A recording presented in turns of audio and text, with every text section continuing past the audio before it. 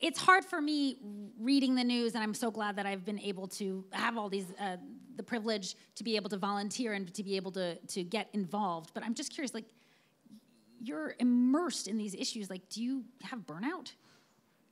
You know, for whatever reason, burnout has not been a problem for me. I think one of the reasons is... You're enjoying this?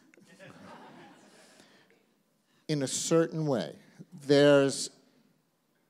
I don't mean I'm enjoying what's happening to our country, but one of the ways that I'm in a privileged position is that I get to be able to say something about it. I get to be able to frame conversations about it.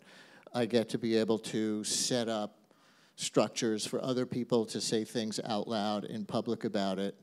And I feel worse for my friends and, you know, the larger world who is just bursting and burning out without even working in the news business.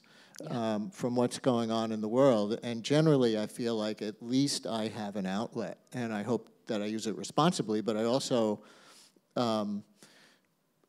you know, feel like, okay, I'm going to go do something now. I get to go do something, and so it tends to energize me more than burn me out.